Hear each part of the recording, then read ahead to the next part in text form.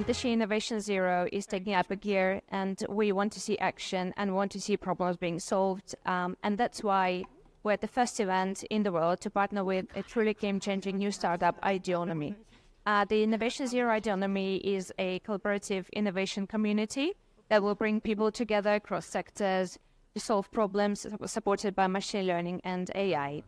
So you will see QR codes dotted around the event, so where you can submit, you rank the most important problems across each forum, and we'll create a prioritized list of problems so we know where to focus on to our innovation efforts. After the event, we'll set up a series of new problem-solving teams where you can meet people who share the same problems as you, regardless of what sector they originate from.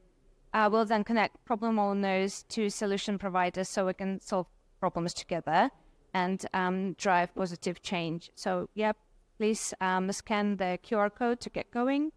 And our session is Heat Pump Revolution, bringing affordability to the masses.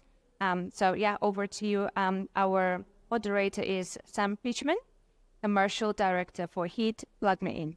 Thank you. Great. Thank you. So we've got a quick presentation before we go into the panel session, which we're going to run through. So we'll start with that. I'm not going to talk through both of these, am I? No, good. Okay. So, everybody in this room knows that, or everyone that's interested in heat pumps will know that we have a challenge on our hands in meeting the government's target of installing 600,000 heat pumps every year. At Plug Me In, like a lot of businesses, we were new to the heat pump market last year. And so we set about a process of trying to understand the barriers to adoption that exist today, but more importantly is try and understand how we could package up heat pumps in such a way that they alleviate customer concerns, increase accessibility, and ultimately drive up rates of adoption. So to do this, we worked with Boston Consulting Group to design and commission a piece of consumer research. And through this process, we gathered data from 2,000 people. Encouragingly, the results of this consumer research paint a really positive outlook for the heat pump market, despite the very clear challenges that we face. So what do we learn from this process, and what insight can we take forward into developing these products and propositions to alleviate customer concerns? Let's go through them. So 62% of respondents, what we categorized as non-rejectors, they're open to installing a heat pump. When you consider this in the context of a lot of negative media press for heat pumps in the last couple of years, we think it paints a really, really positive outlook for the market. And it shows that if we can find a way to package up products and alleviate the customer concerns that exist today, the market opportunity for everybody in this industry is enormous. Secondly, the key barrier, despite availability of grant funding, to installations for heat pumps today is cost. 56% of respondents cited this as a reason for having not got a heat pump. This tells us that we have to find a way of normalizing alternative ways of managing the upfront cost associated with heat pumps. Design things so that they are the same as leasing your car, using a mortgage to buy your house. We need to adopt the same principles for heat pumps. Drivers. The biggest driver today for installing a heat pump is to save money, is to reduce costs. People expect to see a positive return on their investment. I think this represents, unfortunately, quite a big departure from the boiler market, where people accept the cost of a new boiler as a necessity for heating and hot water. But, encouragingly, the second biggest driver to install a heat pump is to be green. So this shows us that we can design products in such a way as they appeal to people's emotions and their desire to do the right thing. We're not solely fighting an economic battle. 70% of people were interested in a financing solution to address that upfront cost challenge. As an ex-banker, I can tell you that banks are not going to lend to every single person down the street for a heat pump. and the specialist consumer credit providers that we use for everyday items today will not be able to mobilize the capital at the scale needed to meet this challenge. This tells me that we have to find a way of balancing the risk allocation that sits behind customer propositions in such a way that it facilitates the mobilization of private sector capital at scale. Finally, when we ask people to rank what was most important to them when installing a heat pump, alongside a warm home and a reliable product, they consistently prioritize access to dynamic tariffs. This shows us that we're designing these packages, how they interact with consumer behavior and dynamic tariffs will be fundamental to the design and the success of those products. What we've been through here is clearly high level, but the data that sits behind this continues to show there is a pathway to increasing rates of adoption if we can deliver heat pumps as a package and hit three key things. One, we need to remove upfront costs. Two, we need to make sure they pair with dynamic tariffs, allow people to achieve in-life savings through optimizing their behavior with the tariff. And three, they need to deliver a consistent customer experience for the duration of the product life cycle.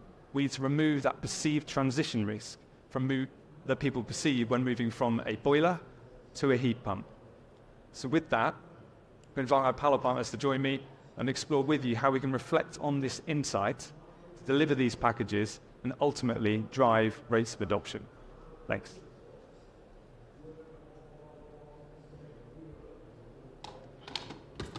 Oh. Bear me 1 second. And see,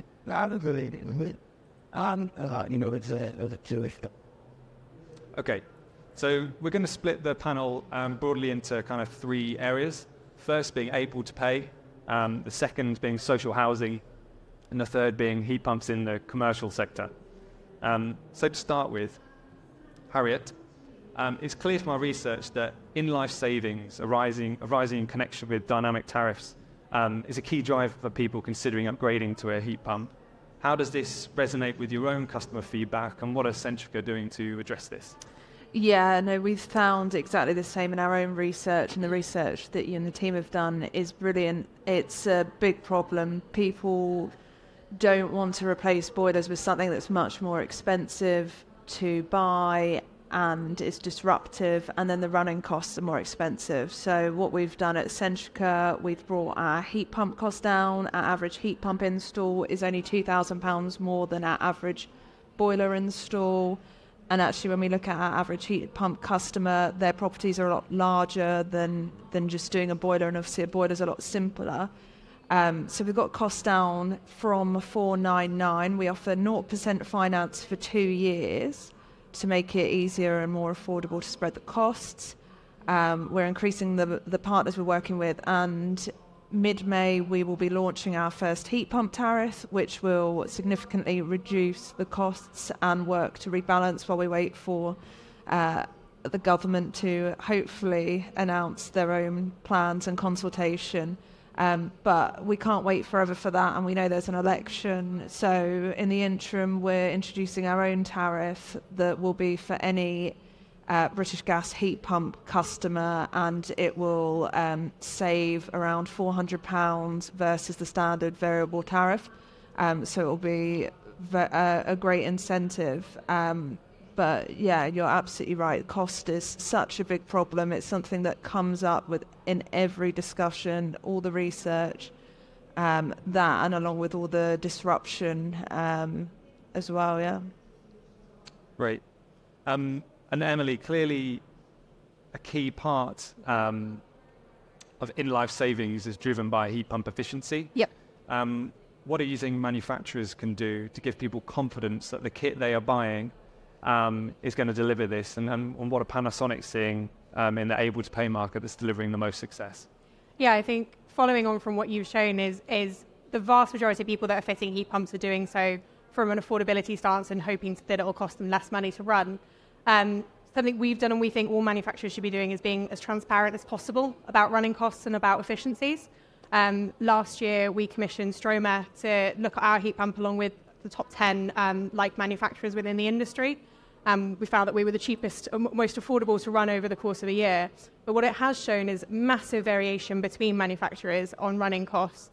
And that's really concerning. If you're spending in the able to pay market, as we've said, thousands of pounds to put one of these in, you want to know that you're getting a reliable product that, yes, is energy efficient, but is also saving you money and has a real-time difference on your quality of life. So we've seen that massively. And I think we've seen a much bigger transition over the last year with bus and with greater understanding within the market, much towards heat pumps being viewed in a replacement sense of people who may not have been looking at heat pumps imminently, needing a new boiler and turning around and saying, okay, I'll have a heat pump. And definitely transitioning with that side of the market. So it's a really interesting time to be in heat pumps. It is, certainly for those within it. And I think, as an installer, we've found similar issues with, we want to give customers choice, offer them different manufacturers, but because sometimes people are loyal to a particular brand, but actually we also want to recommend the product that we think will deliver the outcome that they're looking for without looking to favour one manufacturer over another. So sort of those consistent metrics that they perform against, I think, is going to be key to building confidence in the consumer market. You also touched briefly on the boiler upgrade scheme and how that's sort of playing into removing those upfront costs, and it sort of chimes with the point I'm making around we need to remove upfront costs, and the boiler upgrade scheme goes some way to doing that, but there's still a delta. It's often £5,000, £6,000, £7,000 sometimes if you need other sort of retrofit upgrades. And I think any solution that addresses that in conjunction with the bus scheme will prevail. Consumer financing is great, but the real thing that will bring costs down is in increasing that financing term to match the useful economic life of your heat pump. So spreading that cost not over 3 years, but over 15 years. And that's definitely something Callison, which is the group that Plug Me In is part of, has done in the smart metering market. We cover the cost of smart meters for the likes of Centrica, other energy retailers, and allow them to spread that cost over 15, 20 years. And we think those learnings can be taken into the heat pump market as well. So on to social housing, and clearly the presentation was focused a little bit on the able to pay and those able to pay consumers, but definitely the same kind of challenges are faced in the social housing space as well. So Harriet, coming to you first on this, clearly Centrica is a huge service provider for social housing through your PH Jones business unit. What challenges do you see social housing providers are presenting with when it comes to retrofitting their housing stock with air source heat pumps, and what do you think you can do to make it pay for the social housing providers to prioritise installing air source heat pumps? Yeah, I'd say generally social housing is quite a big success compared to the able to pay because the funding's there and it's been a lot more consistent than the able to pay market. We had the Green Homes Grant, etc., and that disaster, but boiler upgrade scheme's great.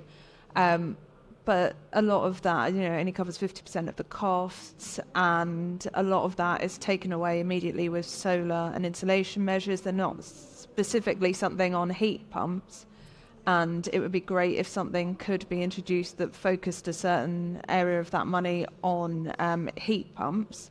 A lot of the problems that we've seen are social housing providers not necessarily understanding the technology, and then that reaching through to the customers. We really focus on educating the customers, and we often find that someone will reject it, but then once they see their neighbour's heat pumps working fine and the other technologies we introduced, they then go, actually I do want it. And a lot of it is the work of, I've gone to one house, that's fine, I will get it, and word of mouth. And I think that's true across able to pay as well. And I think there's a role to play. We are working on bespoke net zero plans with the social housing providers so that they're sorted all the step of the way, because we've got so many engineers who have worked on this and have done heat pumps for years. But I think it's industry-wide. We just need to work better together with local government, social housing, with the customers, but also the providers, just to make sure that the education and understanding's there, because people are scared of things that they don't know and scared of change. But this is good change. We just need to explain that. Yeah, and you touched a bit on you've touched a lot there on the education piece. What do you think?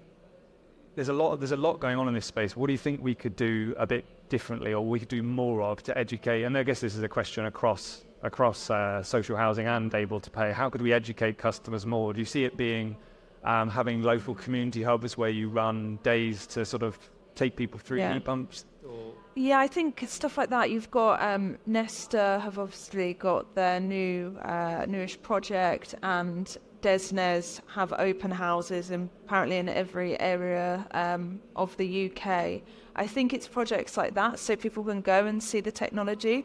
Obviously, we still have the trouble with the cost for a lot of it, but in social housing, that's taken away if you are a resident in the property.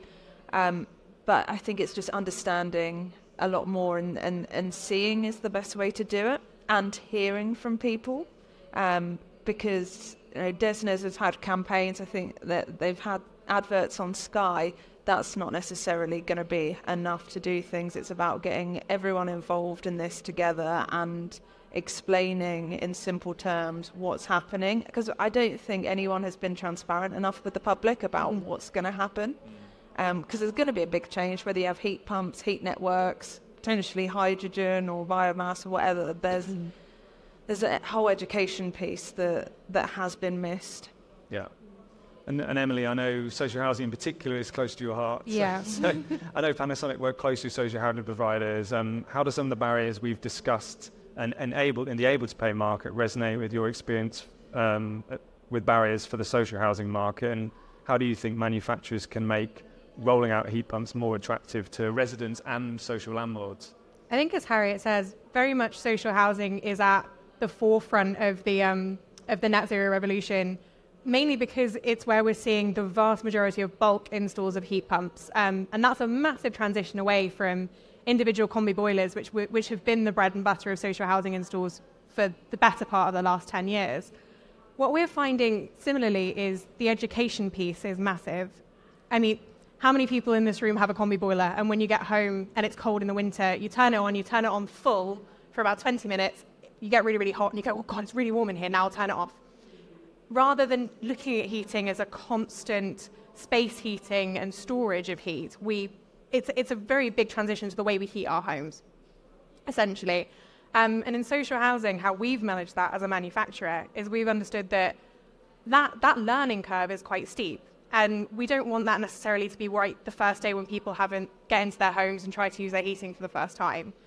So we work with our community engagement teams within our social housing companies that we work with, and we go around pre, during and after and say, this is what's happening, this is the upgrade, do you have any questions at this stage that you want to ask? And managing that fear and that uncertainty that comes with a massive change. Over the last winter, one of the most common queries we got on these was the fear of being cold and the fear of their energy costing too much. And those are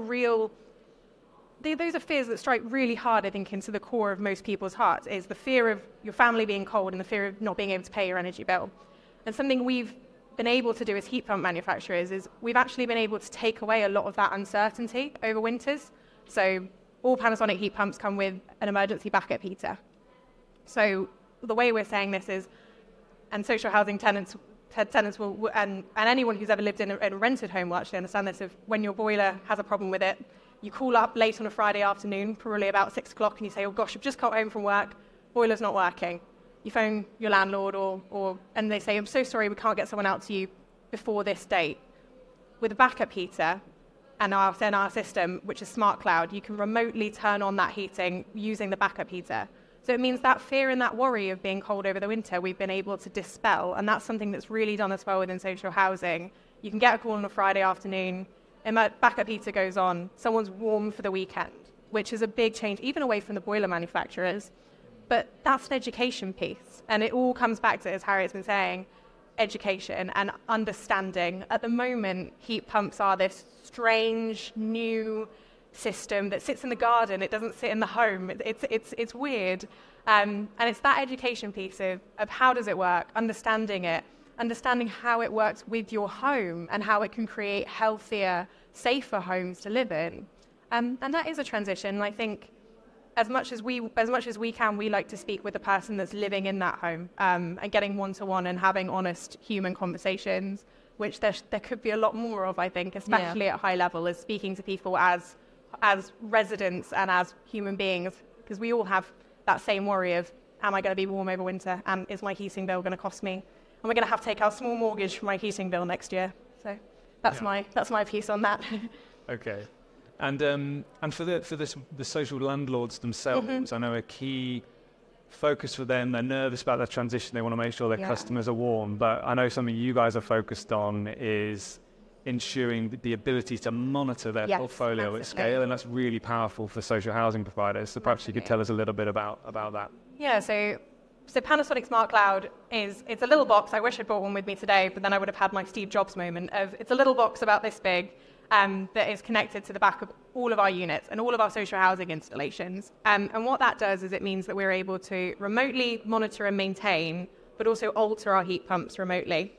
So we can see what our heat pumps are doing, and they're coded on this red, amber, green system. And for monitoring and maintenance for social housing landlords, that's massive. What we're seeing is this change to ever-increasing operating budgets with ever-decreasing funding. And the way we've been going about that is, essentially, you can proactively maintain your housing stock rather than reactively maintaining. So the green heat pumps are all happy. The amber heat pumps, something's quite wrong, not quite right with me. Please come and see me. I'd really like it if you had a look at me. Red is, you need to go there today. But 90% of the time, we're able to do that remotely. So user error, which we'll all discuss about heat pumps. We've seen some very interesting learnings out of our first couple of years with large-scale social housing installs. There will always be someone that gets into their house, as anyone would, has a play with it, sets it on all these different things, and then goes, oh, I don't know how I've done that. I don't know quite what I've done, but I've got no hot water anymore. Rather than sending a member of staff to that home, possibly driving a couple tens of miles, to then go in for 10 minutes, reset it, and come back, we can do that remotely. And it's saving money, it's saving time, and that's why social housing landlords really like it, is you can be a lot more proactive. Yeah, I know as an installer, we're really keen for this technology because we want to provide guarantees and people's certainty on the installation. And actually, sometimes it does require a little tweak, like post-installation. If you could do that remotely, it makes it a lot more efficient for us and able to then offer that sort of premium service for people. So next, I just want to sort of talk a little bit about commercial scale heat pumps, because the debate is often centered around domestic properties in the UK, but clearly decarbonising our public spaces and buildings is also really important for achieving net zero. So perhaps, Harriet, coming to you next, how is Centrica seeing the demand from your commercial customers for these types of products, the commercial scale heat pumps, and what are you sort of, do you think there is enough focus in the market from the business sector and public sector organisations on this area for decarbonisation? Yeah, so we have our Centrica Business Solutions under the Centrica brand, which really focuses on decarbonising public sector and commercial. And there definitely is a demand, but I think it's difficult because businesses have really struggled in the energy crisis. There's not the regulation that there is in the domestic retail market, and every day we see emails from people who, I mean, there's a whole broker issue that goes on in the non-domestic electricity sector. And so I think people really do want to do it, and we definitely see hospitals wanting to decarbonise and want to install large-scale heat pumps, and different sections of the military wanting different things.